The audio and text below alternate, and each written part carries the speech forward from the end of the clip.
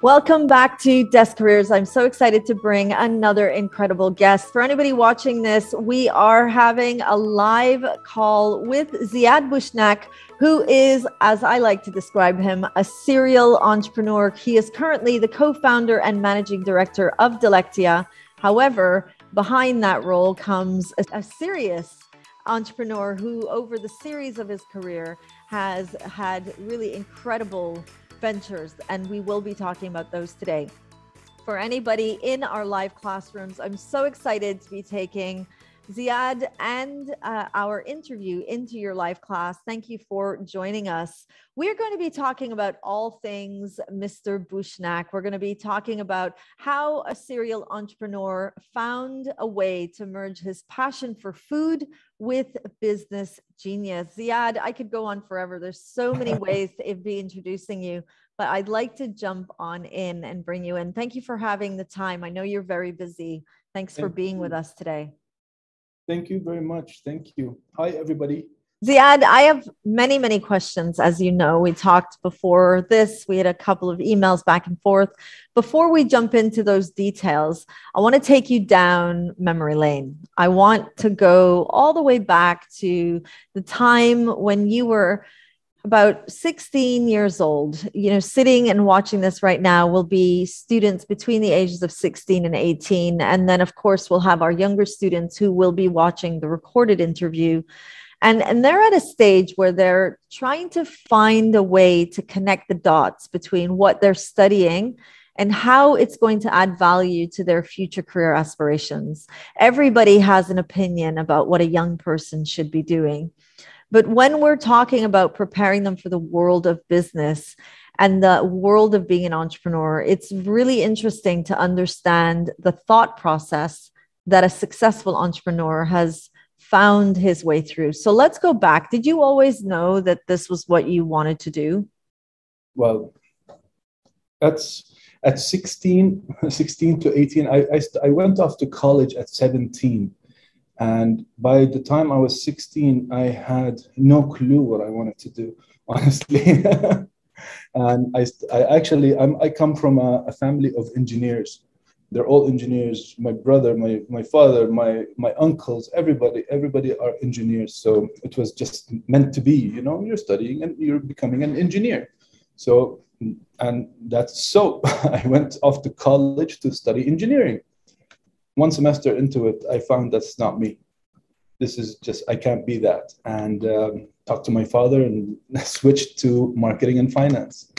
I don't know if you want to know this, but I was born here. I was born and raised in the UAE. I lived here all my life, went to college to the US, and I studied marketing and finance.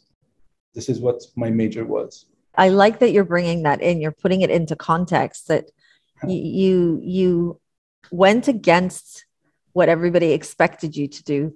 You know, thinking back to that time, what was that conversation like with your father? Was it an easy conversation to have? Was it challenging? It was very difficult, very challenging. And it was basically, I had to be prepared. I had to be prepared and having the conversation. It's not just, I chose something that is maybe easier, something that is, I didn't want that to be, the answer. It's not about that. It's about the personality. It's about what I wanted to be happy doing. From a young age, I knew I wanted to work with something that I enjoy, something that I'm happy about. And this is my advice to everybody, honestly, is always choose what you like, what you enjoy doing. It's not about it's not about really what you're major in, because if you're doing well at anything that you're doing, you're going to excel at whatever it is. So if I was an engineer and I did the same mentality with engineering, I would have excelled at engineering. I excelled at what I wanted to do because I was happy doing that. So as long as you're happy doing what you wanted to do, you're going to excel at it.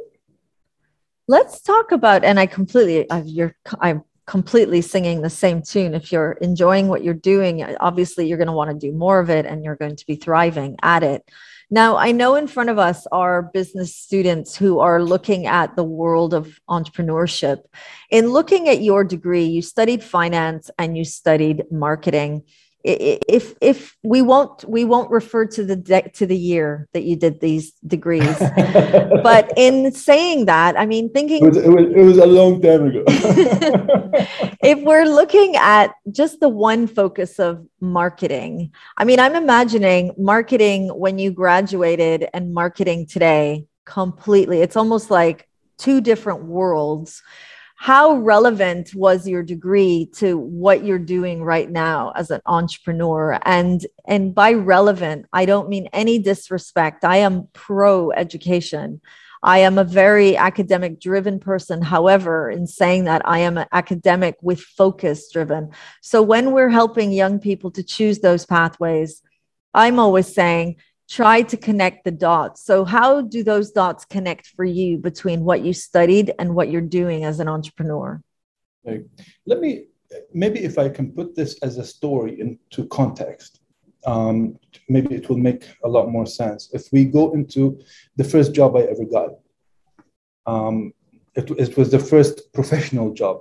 I had many jobs during college, and I worked all kinds of little jobs everywhere, from security to restaurants to cleaning to hosting to everything. So I was always working. But let's say when I graduated, my first job was with Merrill Lynch.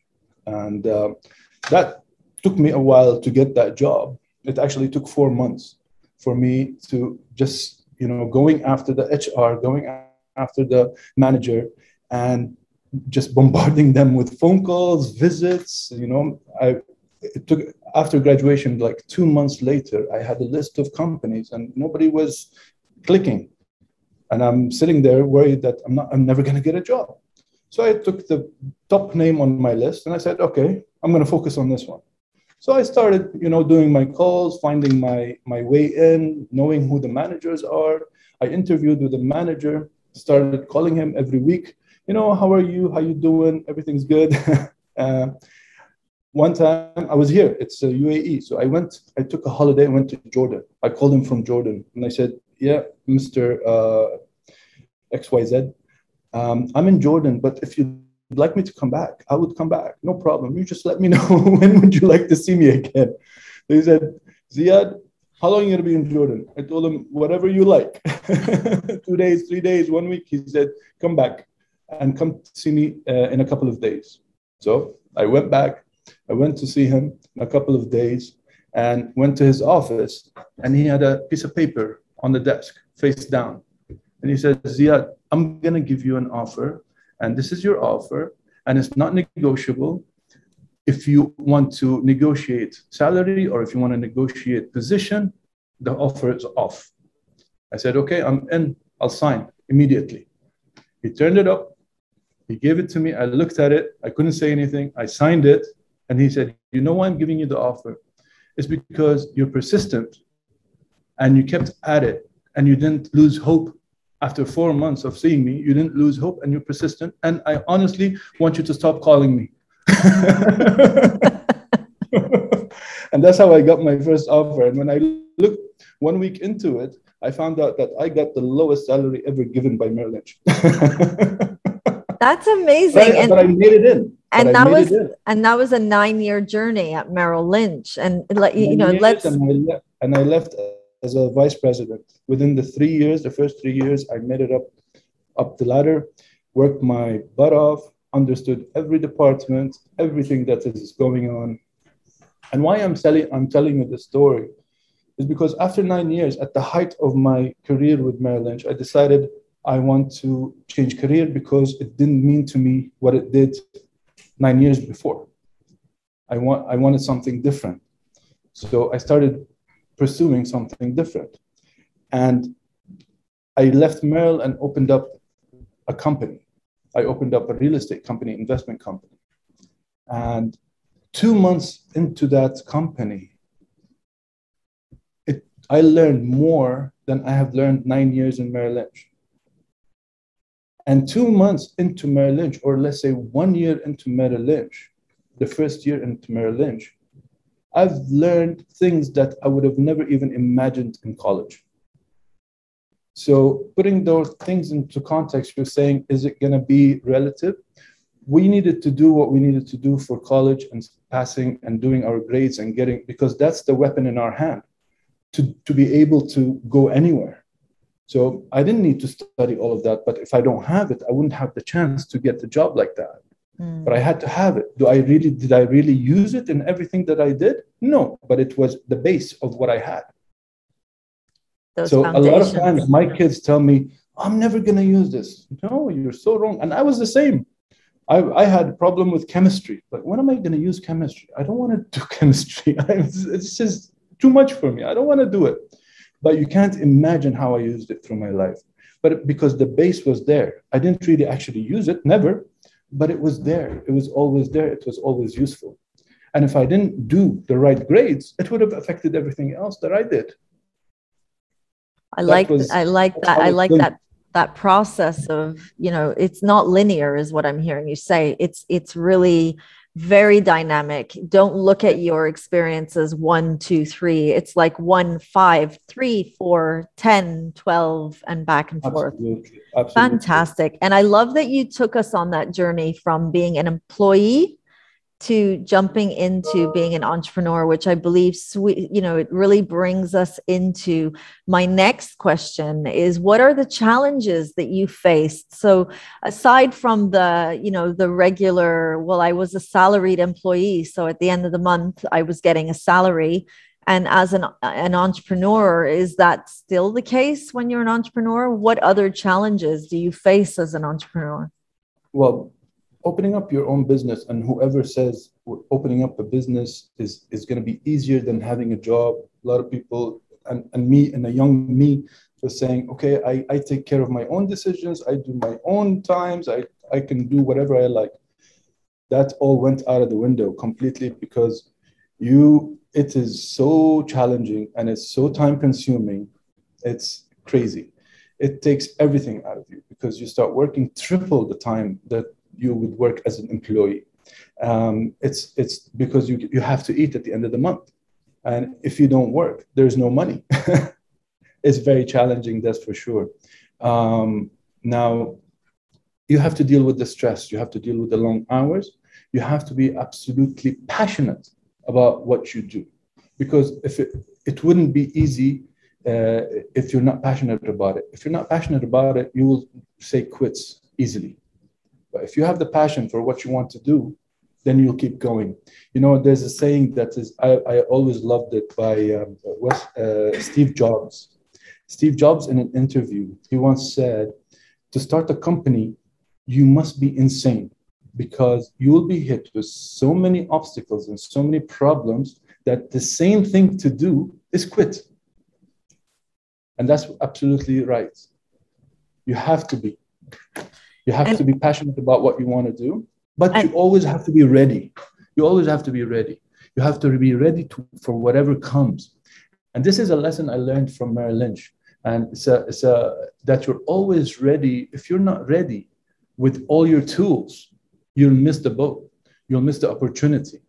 Even when you're in a business, if you're not ready with everything and you have the facts, you know what to do, you have the plan, you're planned out completely, you'll succeed. I'll give you an example. I used to do in Merrill Lynch. In Merrill Lynch, I started when I was 21. I was the youngest financial consultant in Merrill Lynch Global. I would go, my job was to get investors. And I would be talking to people who are worth billions. And you have this little 21-year-old coming to tell them how to invest their money. It just wasn't easy. So what I would do, I would go and plan my whole speech, plan my whole meeting to the extent where, when am I going to drink the coffee? To that extent. And then in my bag, in my suitcase, I would have 3 different contracts. A contract if the conversation went this way, a contract if the conversation went this way, and a contract if the conversation went that way. So I'm always ready for whatever comes in. And that's how I been trying my best to plan my life accordingly. You always plan and you're always ready for the opportunity to come in. So you're always planning to be successful, but to be successful is not just a frame of mind. It's actual planning. It's actual being ready with everything and the knowledge and the experience to take that opportunity when it comes in. I hope that makes sense. Totally makes sense. And I think what I'm walking away from is that the grit that you need, that resilience, in the quote that you said about you have to be insane to go into business, because the sane thing to do would be to drop out when it's really, really complicated. And I like that you brought Steve Jobs in, because many young people look to icons like that and they think that's the rule. You know, I'm going to be an entrepreneur, I'm going to be like that. But is it the rule, Ziad, or is it the exception in the world of entrepreneurship? If you look at every successful person, they would all tell you the same thing. All of them. I always read about, I love reading about people's lives and successful people's lives and their experiences and they all speak the same language. It's persistence and being ready. That's it. You have to be persistent. You have to be ready. You have to be planned. You plan your life out. You plan what you want. Now, there's a big difference between having a dream and having a plan. I'm a big dreamer. I love dreams. I have big dreams. But if you don't follow that immediately with a broken down plan of how to achieve that dream, you're not ready. So it's a plan to achieve that dream. So break out the dream into all the way down to monthly objectives or even weekly objectives. But it all leads to that dream. And we have to be flexible about that dream, because we grow up and we change and our personality changes along the way. That dream can be changed, can be tweaked. We have to be flexible about it, no problem. As long as we're passionate about what we're doing and we're going after what we want to do. And because at the end of the day, if you quit, that's when you fail. You don't want to quit. You never quit. You just keep going.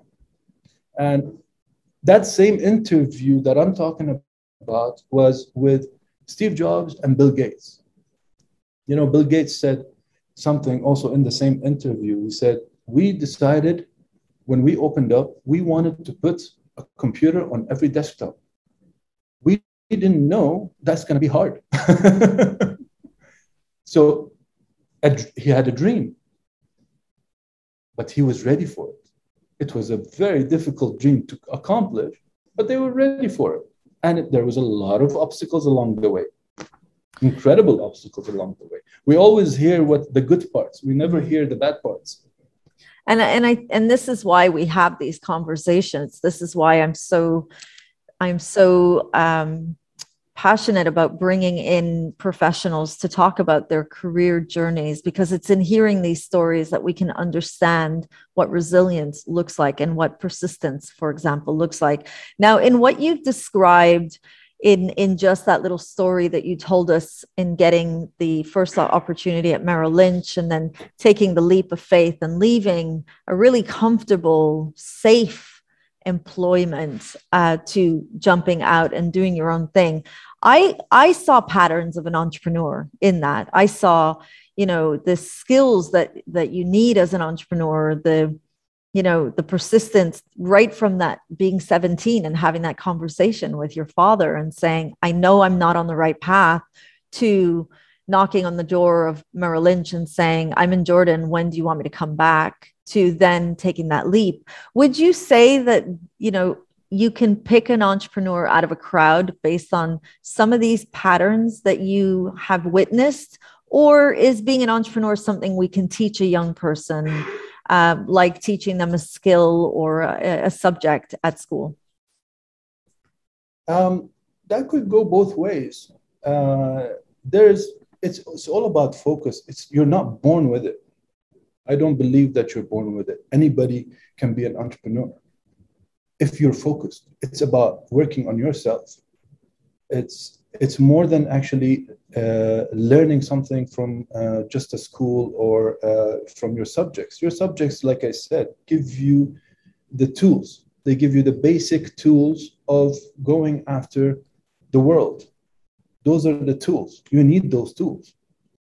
Those are the weapons in our hands to go into the world. And those are extremely important. But you have to work on yourself too. You have to be focused. You have to read. I mean, that's what I tell my kids. You have to read. You have to know what you want and have different interests. Have an interest in the world and what's going on. Have an interest in the business world. Have an interest in art. Have an interest in music. Have an interest in a lot of different things that you wouldn't normally be interested in. If you're in sports, open up your mind more into other subjects. So I'm hearing you say it again, persistence, number one skill. What other skills should a young person be preparing themselves for? They have to be organized. Being organized is key also.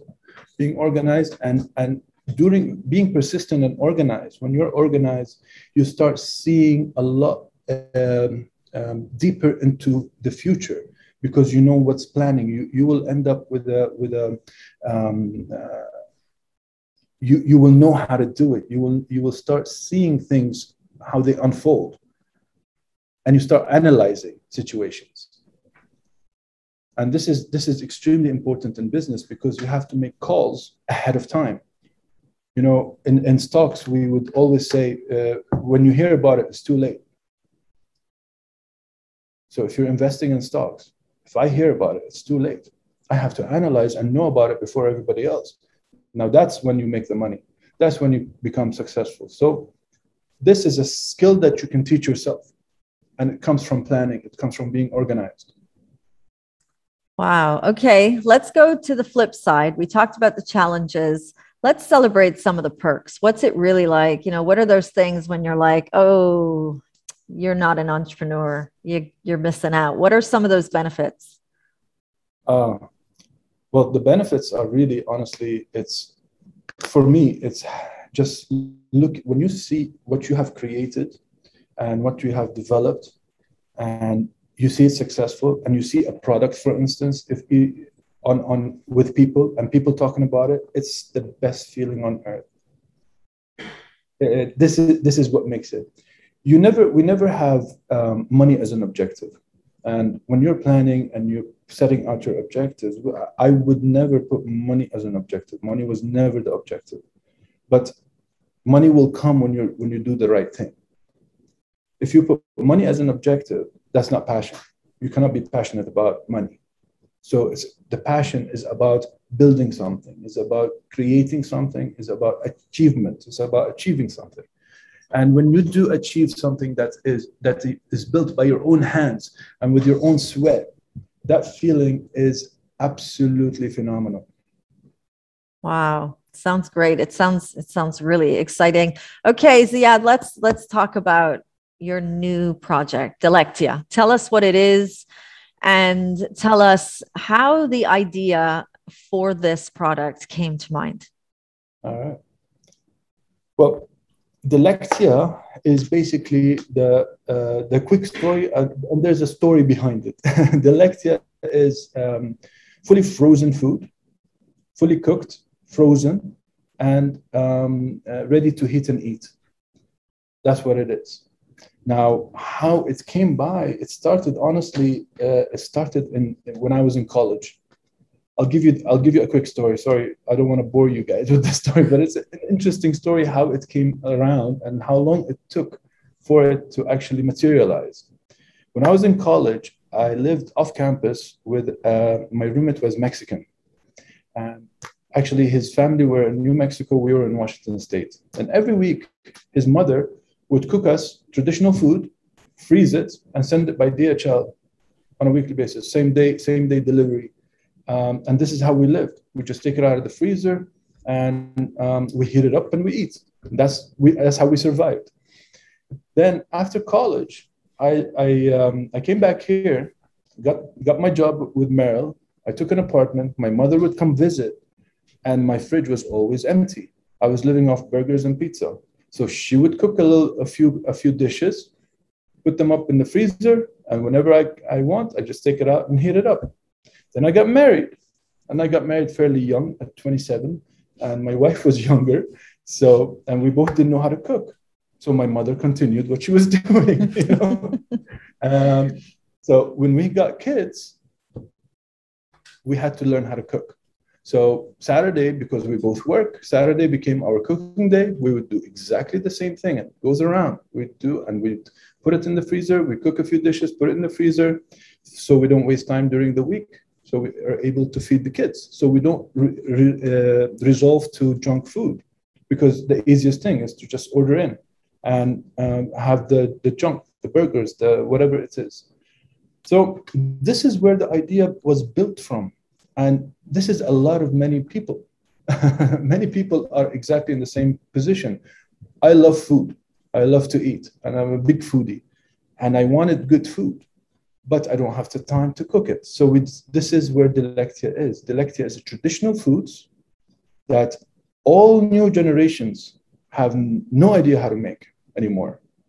And this is what we're bringing to the table, is traditional food that is healthy, low calorie, very good for you, no preservatives, in a good technology that we've been working on for a long time, in the right packaging that is, it took us a lot of research and development to do.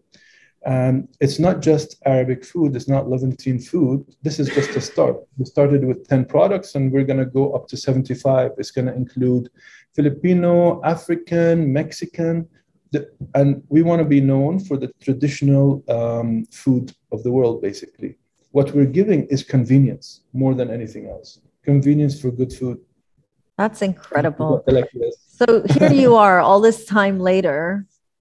I mean, when did you sit down and go, that's it, that's the next thing? That was, it first came around 2011, 2012. I always, you know, I left real estate. I opened up a real estate company, and after 6 years, I sold it. And I said, okay, I'm going to get into the food industry. Now, I got into the food industry in a very tough way. I decided, like Superman, I'm going to open up my own restaurant and learn it that way. And I made every mistake in the book, every mistake in the book. Even though I opened up 6 outlets, not just one, I expanded and opened up 6 outlets and sold that business in around 2012, 2013. Now, and I found out that with all my experience and everything I know nothing about food. So I decided to go back and get a job in the industry and be employed by a company so I can learn more. And I did that for a few years because I wanted to create something. I knew this is the product that I wanted to create, but what it was in that time is nothing what it is now, because it evolved completely. And so, this comes from experience and from learning and knowing the industry more and more. And we're going back to the passion. You had the passion for food. You saw the need.